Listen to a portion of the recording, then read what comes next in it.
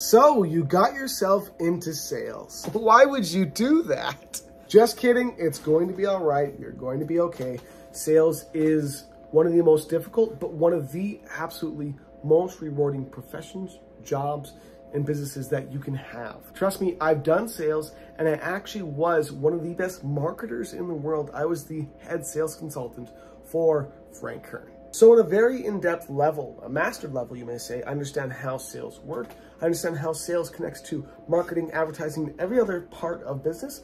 And I'm going to walk you through, as a beginner, how you, just getting started, can become a sales master, close a lot more sales, face less objections, and really just perform better in any sales situation. Number one, it starts with changing your understanding of what sales actually is, because there's a huge myth that your job is to pressure people, that your job is to be witty, that your job is to sell, and just get yourself in their face and talk over people and do a lot of things that you're told to do in sales that are completely wrong. Sales, when done correctly, it is easy, it takes very little time, it is conversational, there's no pressure, and you feel good about what you are selling. Sales is not about pressuring. What sales is about is being yourself and truly helping the customer help themselves find the best solution to their problems, or to find the best benefit or solution that they want. Number two, this is a simple and very easy one. Just breathe, relax, and realize that in sales, you are simply talking to other human beings, people who have problems they want solved, with issues going on in their lives that they want taken care of, and who are seeking certain benefits and advantages and things that they need to improve different parts of their lives.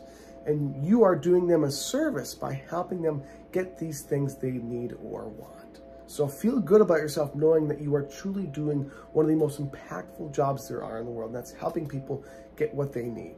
Number three, you need to practice. Just like I'm talking right here to the camera, you need to practice doing videos just like this, talking to yourself, talking to others. You can even practice with a friend, with your dad, with your mom, with your grandpa, with whoever you want to. You need to practice, number one, speaking.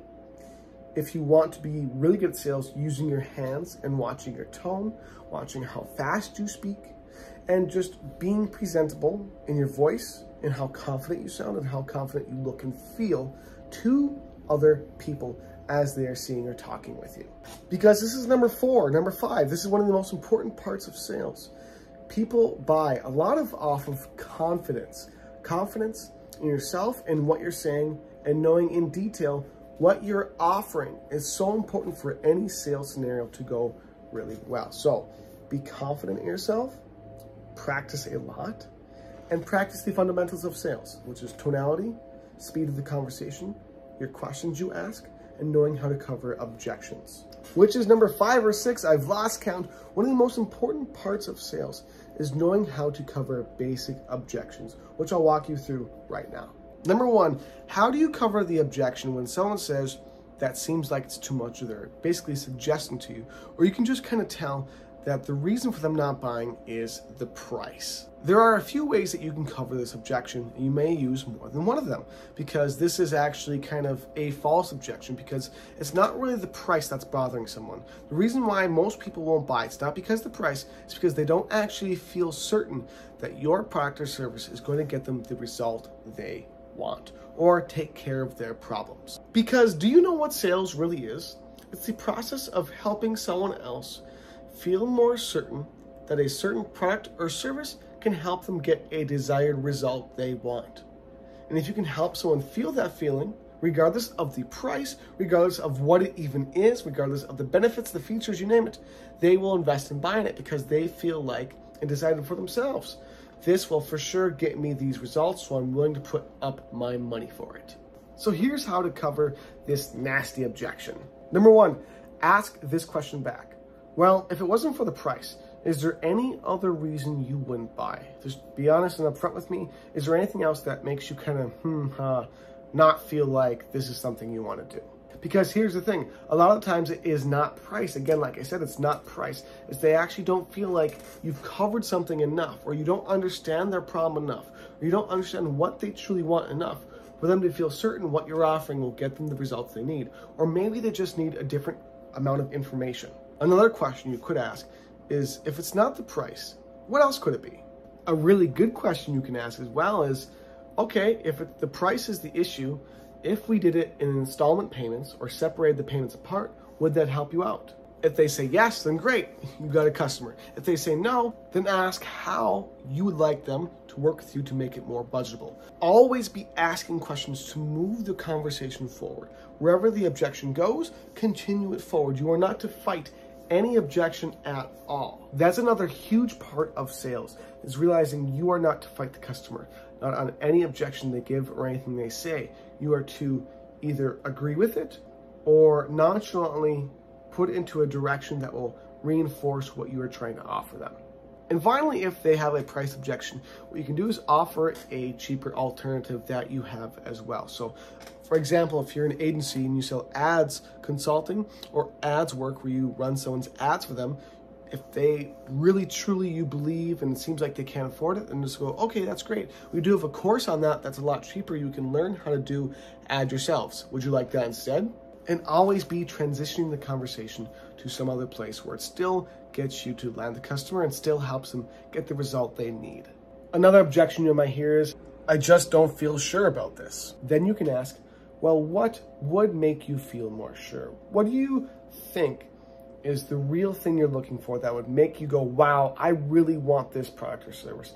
I'm all in. What would that be that you would need to feel like that? Next, I'm going to say something that some sales professionals would debate, would argue with, would say it's not true. But from my experience, it seems to be the best way to do sales. Do not, under any circumstances, follow a sales script.